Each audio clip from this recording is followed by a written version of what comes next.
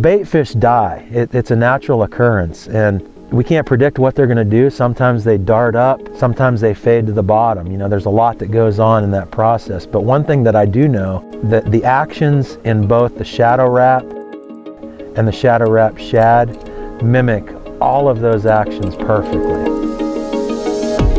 You know, the original shadow wrap has a nose down, slow sink motion with a little bit more muted action to it. And that's the bait I'm going to pick when the water temperature is super cold. Water temperature from the 30s up to about 50 degrees, original shadow wrap. And then, you know, the shadow wrap shad, it's got that same 180 degree action or turn, but it turns and rises nose up and floats up. And that seems to work a little better in that water up above 55 degrees. Now, both these baits will catch fish in cold water, but I think that's the main differences in these two baits. It's almost the same speed in which one sinks versus the other rises, but it's the fact that they're doing two totally different things.